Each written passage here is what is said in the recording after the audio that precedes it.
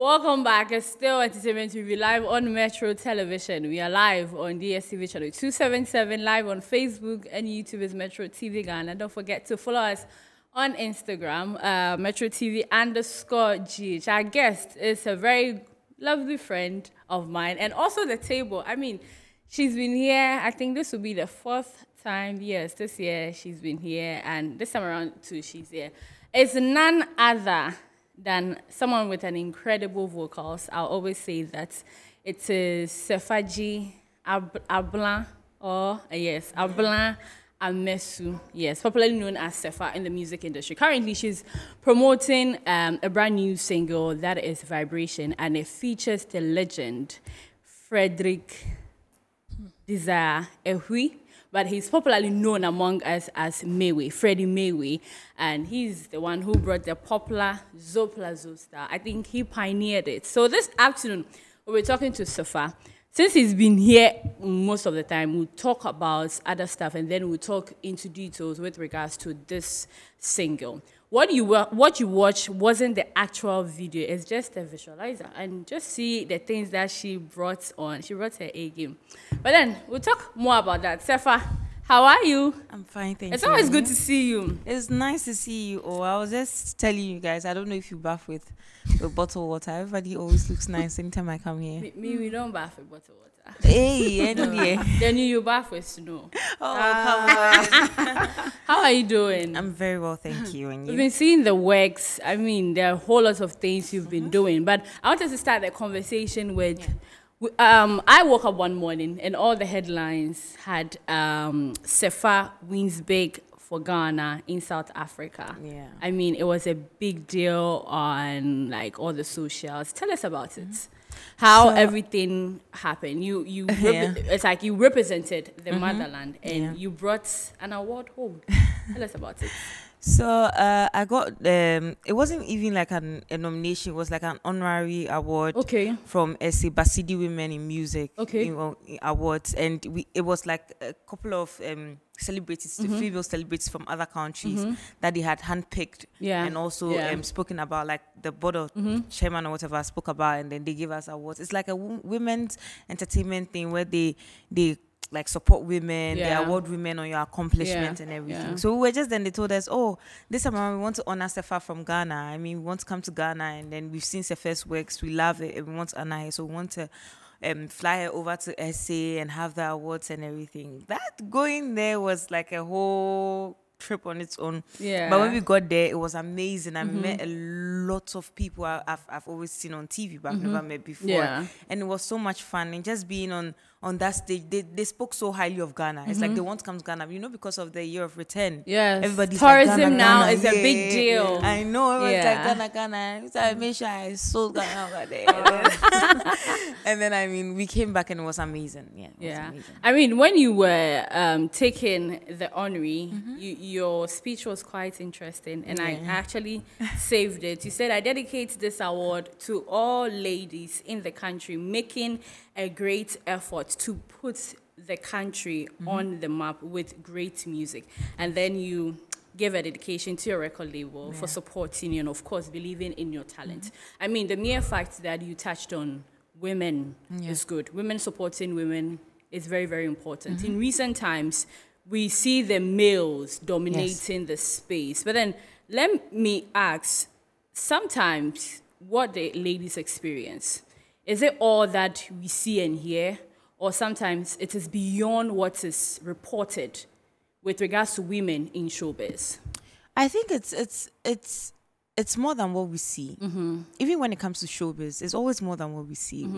Whatever is represented outside or whatever is put outside is just like 5% of what's actually going on in real life. Because when we come to real life, a lot of things go on that you can't even begin to explain. And me, I love women. I support women because I feel like even though women are a lot in the world, we still don't have that support that we need, because we are getting hate from our own women, we are getting hate from the men, we are not being supported from our own women. So it's just putting in the word and putting it out there that women are working so hard, and it's not all about the men all the time.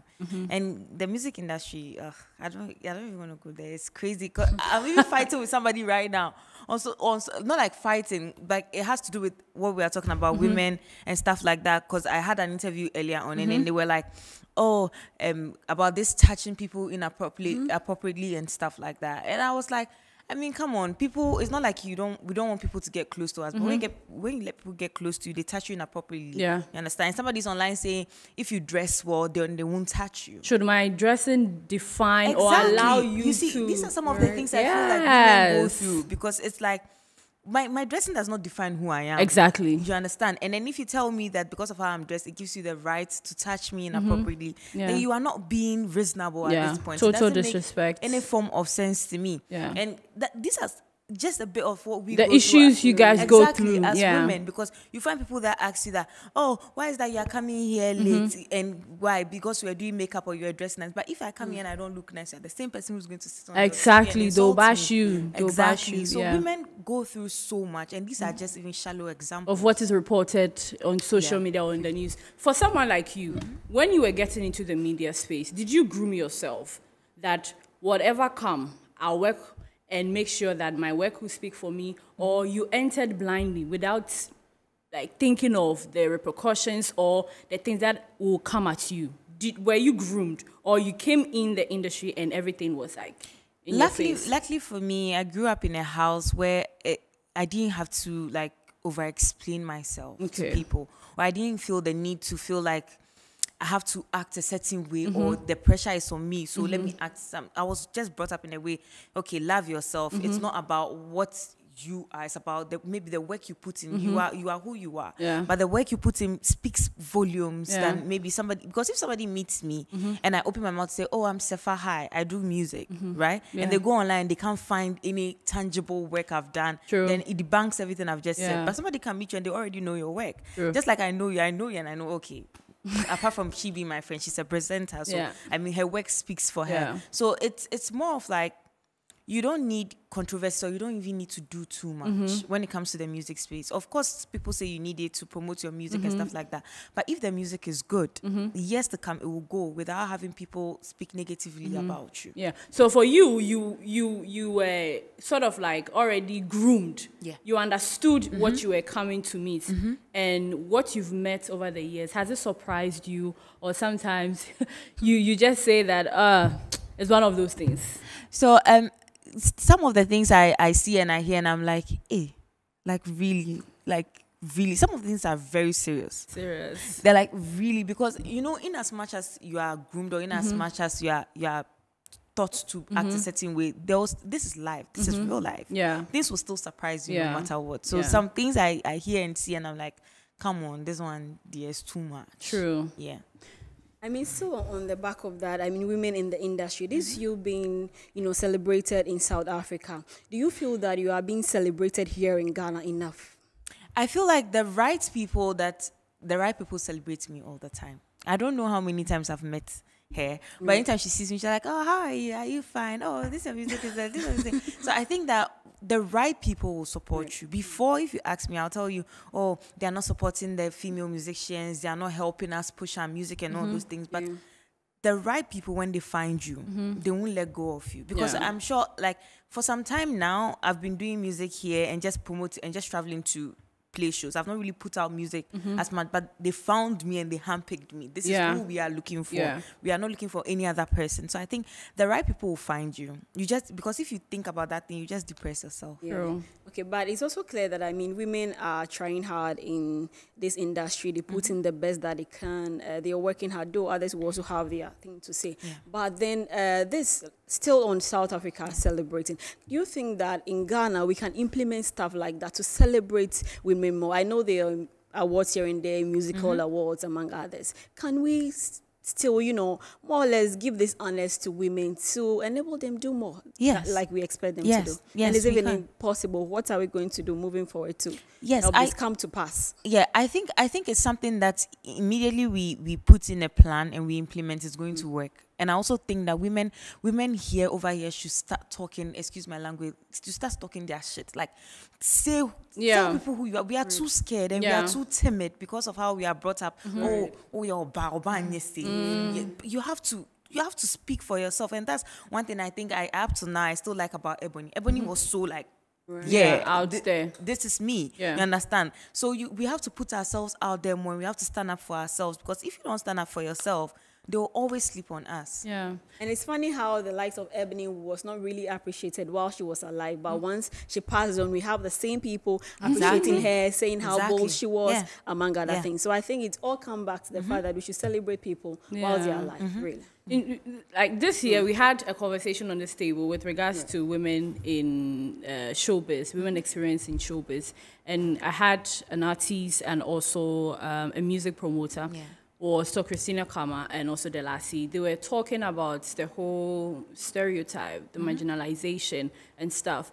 But the things they said were true. But if you come to Ghana, I feel some of the time, like you said, the women don't really put themselves up for it. They are not challenging themselves. And I don't want to say maybe the issue is industry staff or whatever thing they are going through. But in recent times, you see artists thriving regardless of a label or not having a label. The media space is there. You can make your music go global and then, do whatever you have to do. My only problem is that I want people to just start changing their mindsets. Because if SEFA is dressed in a particular way, she is working. If you are working in the bank, you will dress in a corporate way, right? Yeah, and the funny part too is that a lot of people who claim like, oh, this person is not dressed decently, they don't even know what decency is. They don't know what it is. Because I could walk in here and then wear maybe a two-piece, like a trouser and a top. Because of my body, it will be too much for you. So you think, oh, it's not decent. That's what I always say, that our bodies are different and we're all raised from different homes. And if the women start speaking up, because they do so much work. When I was growing up, I used to see Efia, Becca, and go on TV, and they made it look so easy. They made it feel like, oh, when you come to the industry, they're 1, 2, 1, 2, and you're done. Because they were not responding to these things. They were not speaking up, even though they were doing the hard work. So, but once I got here and I realized that, like, all these things are going on behind the scenes, and it's like speak up, and now they are speaking up, and then that's what is calling for all the bashing when we are supposed to support ourselves. A big ups to the bosses who are also supporting the women, and I'll give that to Mr. This one. Is it Blackmon? Yeah, Blackmon. Exactly. Big shout outs to him, because he actually nurtured talents, and he's been very supportive with regards to your music. But then let's talk about music. Early this year, you dropped Enjoyment. And now we have Vibration. Is there a duration, or do you check the scene before you drop a music? Or it's part of your contract? You have to drop within a year under review. So Enjoyment was actually dropped last year. But because I traveled and I got back, so we did the promotion during the new year. Yeah. So it's more of like, it doesn't have to do with a contract or anything. It's when, like, okay, we are ready to put our music now. We are ready to put our all into the music now. Because I feel like in Ghana that we are still trying to still talk to the people about streaming, about supporting and stuff like that. If you put a lot of music in the system like that, people are not really gonna like. The influx of music doesn't make them identify yours. Exactly, it's too much. And me, I like to put my all in my music. So anytime I'm putting out something, I want it to come out there, and then it's like, oh, even though she's been quiet for some time, it makes sense. You understand? So that's what I've been trying to do when it comes to my music. And luckily for me, my label gives me that liberty to do that. Yeah, enjoying on your label. I think if I can sing, I'll be on the label. All right.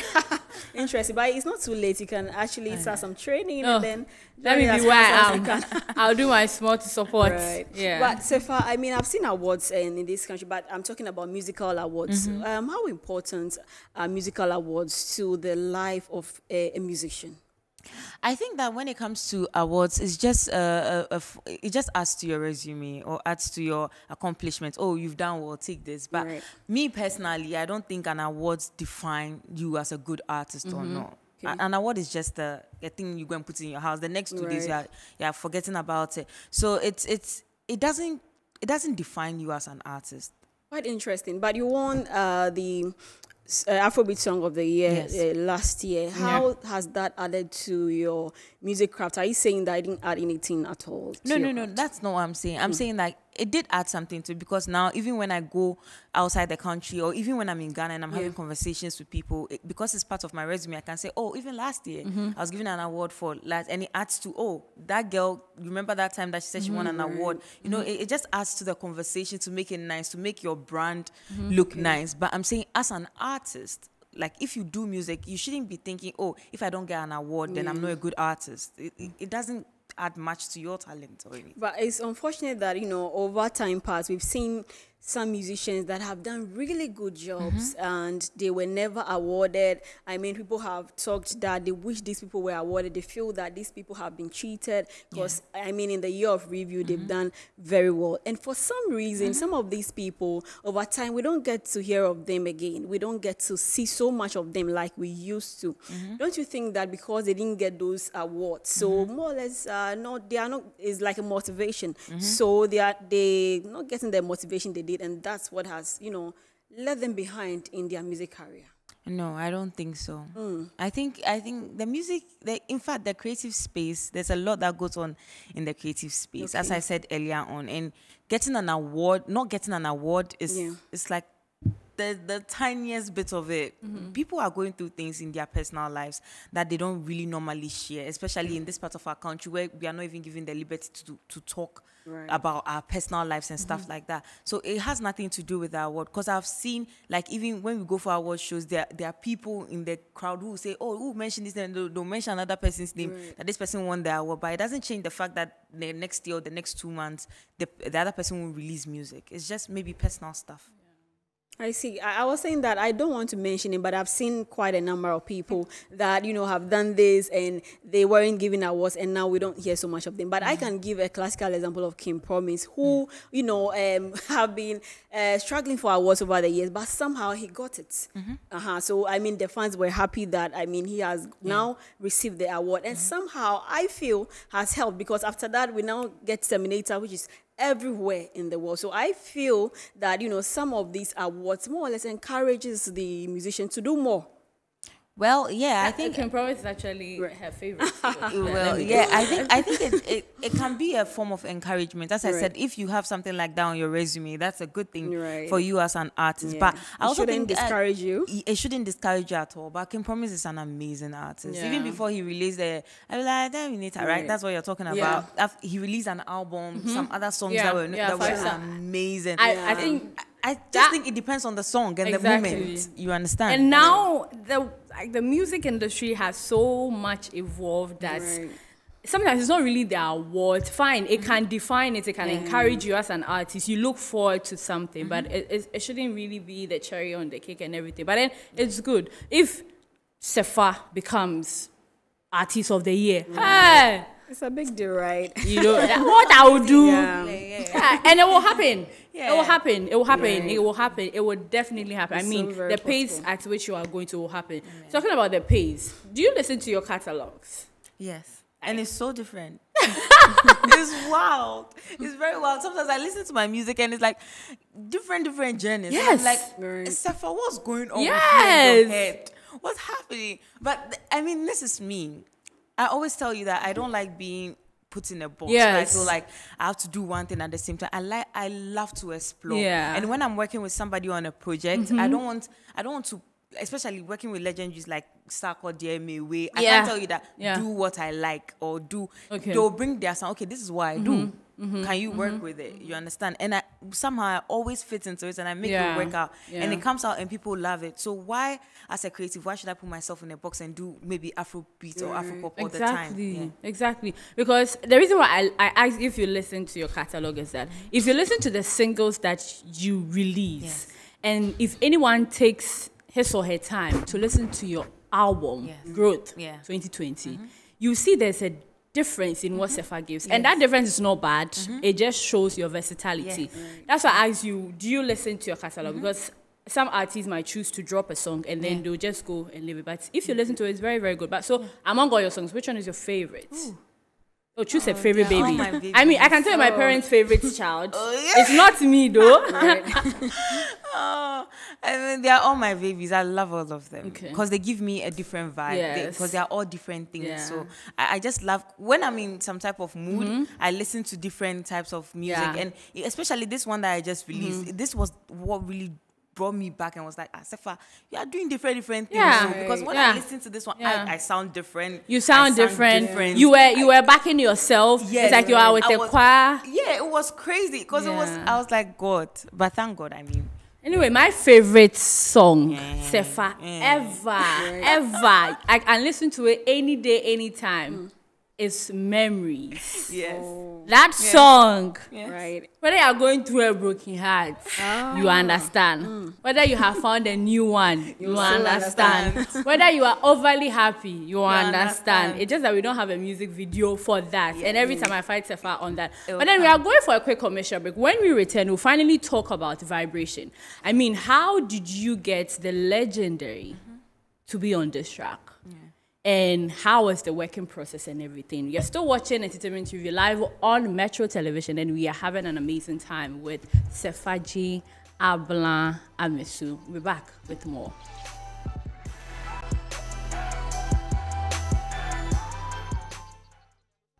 Welcome back. You're still on Entertainment TV live on Metro Television, and we are having an interesting conversation. This one is behind the scene. I was telling SEFA about her artwork. I mean, if you follow SEFA, you get to know that every single comes with a particular artwork. It's either she's in rollers that are Coke cans, or in blings, or I don't know. But SEFA, this particular song, did you get the title before or after the song? That's when you decided to name it Vibration. It was after we recorded the song. Okay. That's when I decided to name it Vibration. Because anytime I listen to the song, it gives, it's that type of songs that when you listen to it like over and over again, and immediately you hear the beat, it just makes you want to move, even though you don't know the lyrics. But it's very simple. So I just felt like, if I hear it, gives me some sort of vibes. So Vibration. Wow. And just like the title, did you want to put someone on it? Was it a deliberate attempt to get Freddie Mercury? So before we even did the song, we're talking about, because I was asked, what songs have you been listening to? My team knows that I listen to a lot of old songs, even from way when I was a child. So they were like, what songs have you been listening to now? And then there was this time where we were all having a meeting. I was like, do you guys remember that song, Freddie Mercury, Zo Plazo? So we did the song because the producer did the beat, everything. We did the song, and then we're like, okay, now who to have on the song? And then we just decided, why don't you just hit Freddie up? And I was like, okay. And I took my phone and I texted him on Instagram. Oh, you know him already? I didn't know him. Like I knew him as a legend who sings, but like I didn't. I had to even look for his. I didn't know he was even on Instagram. You know, because of his age and everything. I now had to go and look for his name. And then I texted him on Instagram, and I was like, my name is SEFA, I'm a musician from Ghana. I love your music, blah, blah, blah. He was like, hey, hi. Of course, send it to me. And then that was it. Just like that. That was it. Just like he had the song. It's not easy, you know. Oh, it's easy like that. Yeah, it's not always that. And, people, this is like the short version I've told you, because now I have to, if I'm going to deep, I had to use translator.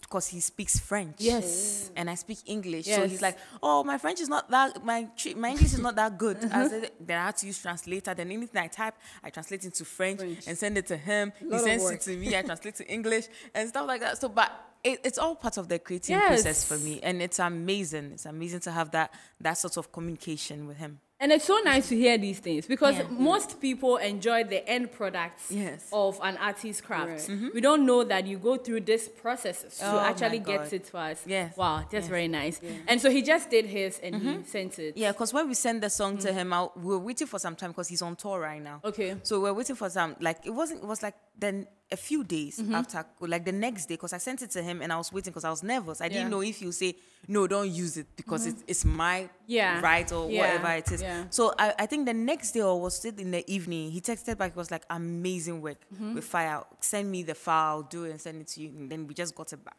That was it. He was like, I'm on tour, so I'm a bit busy, so I did it now to send to you. Maybe you won't get me later on in the day. So he just sent it. I was like, that was it. But then the song in itself, what was the message? What are you trying to say to others? What do you want people to take away from the song? So this time around, I didn't want to take anything away from the original song, because the original song is already a masterpiece. I just wanted to make it fresh, make it like more of like our generation, add a little bit of Amapiano, the African vibes to it. So it's more of like having fun, but I'm talking about love too. I'm talking about sharing love. You know, love is a very relatable subject to everyone. So yeah. It's a beautiful thing. Yeah. Thank you. It is. Hey, Nana, are you in love? Oh, Media, I love to be loved. Ooh, yes, I love to be loved. Right. Oh, Media, I don't hide it. I don't hide it. But we'll be wrapping up very soon. But Sefa, every time you drop a project, you take it to the next level. Yeah. You take it to the next level. Like, it's never a dull moment. Yes. So in my mind, I'm thinking, after Sarkodie, who else? Yeah. And now you give us the legendary Freddie Mayweather. Don't you get scared sometimes for yourself? I know, I that you are setting some type of standard that you have to keep up with those standards. Yeah. Does it scare you that it will get to a time it wouldn't be as such, or the focus is the sky?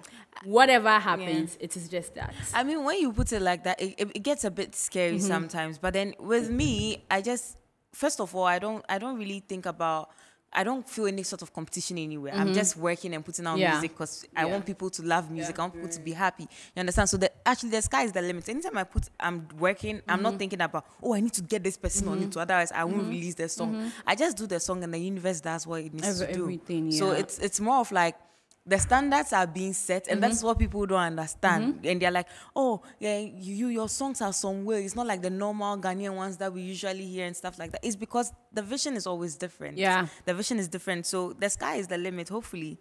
There are bigger things from here. Right. It will be one day we are just seeing SEFA, and I want you to work with Steph London though. Ooh. I've always said it. SEFA, Steph London, two tech women doing an amazing your vocals. I think that's crossed. Maybe when my EP comes. Yourself. I'm thinking you, Miss Banks, Steph London. Yeah. It will be massive. I know your boss can make it happen, but then just the visualizer, we are enjoying it. I know how you always be part of your creative process. Yeah. The costumes, did you do them this time? So with the costumes, I just shared an idea on the one with the portrait. Okay. Thing, but I had like a whole team that were there too, because this is more of like a visualizer. I just left it to them. Okay, let's just have it done, because we needed to do it ASAP because of the interviews and stuff like that. But I'm sure when it comes to the main video itself with Freddie, like, I mean myself, I cannot wait. Please, Black Avenue Music. I beg you. Hey, visualize our right, you know? So you can imagine the main video. I know it will never be simple. It will never. They like extraordinary, but but it's good, Sefa. Yeah. I mean, we will listen to this, enjoy it till December. Right, I'm not saying drop an album. We love the singles, but then has it ever crossed your mind? Because after 3 years. We are so enjoying the singles. Are you thinking of making something like an EP or anything? Right now, I think I can say this now because we've dropped Vibration. Okay. Vibration is off an upcoming project. Okay. That we are about to put out. So this one there is just from Makeke. From Makeke. Hey. And even the single with Freddie Mayweather. Hey. And so is that supposed to be an EP or an album? It's my team and I have not yet decided on what it's gonna be yet. But I mean, you guys will love it. That one is for sure. Yeah. We'll wait for it. I mean, Sefa, every time I see you, it's a vibe. And I really appreciate the fact that you're not feeling well, but you actually came through. And I'll say that she never disappoints. When she says she will come, she comes. And a big shout out to Emmanuel and also the boss himself. Any final thing you want to add before we go? I mean, the VTR guys are saying a lot of things. But then any final message you want to say? I just want to say a big thank you to you and your team for always being here. This is like home to me now. So anytime they tell me I'm coming to Metro TV, I'm like, home? Okay, I'm coming. So thank you to you guys for all the support. And to everybody that has been supporting me. I always say I don't have fans, I have family. You guys have been so amazing to me. Thank you so much. And we have a new one out titled Vibration featuring Freddie Mayweather. The dance challenge is already going crazy on TikTok and social media. Make sure you send me your videos and let's see. Well, this is just our Christmas banger, but the EP2 is coming. So, oh my God. You said it. Like, you said it. So you see, every time I tell people that when you come on this table, we are just having a conversation. Right. I want people to feel free. Yeah. So you end up saying a lot of things. Yesterday, actually, it is none of my business, but then someone actually said that Kojo Entry is working on a massive project I love that we can. It's like a book, and I can't wait to have an interview with the man that I've listened to all my life. I love him too. Yes, Mr. Really Music Man. You can't wait. So I don't fault you for just saying that. It's your table. Anyways, Helen, do you have any dedication before we go? Yeah. Very happy birthday going out to Kezia Bliss. Kezia Bliss, she did my makeup. She's a makeup artist here with Metro Television. Have a good one. Enjoy your day. Be blessed and live forever. Happy birthday again. Okay. Sefa, but will you go to Ojura? Yes, I have a show there tomorrow. Yeah, tomorrow. I pray for your strength because you go and do a lot of things. I know how you go into performance. Yes, you'll be fine by tomorrow. Amen to that. Anyways, guys, thank you for always having us in your homes from 3 to 4. Really, really appreciate you tuning in. My name is Nanaya Tanwa, and I did this with Helen Anyeweja, aka Helen K. A big shout out to Desmond Okwekwe and hopefully Harriet gets well soon. And also we had SEFA G coming through. A big shout out to the production crew. Enjoy the rest of our programs. Up next is News Flash.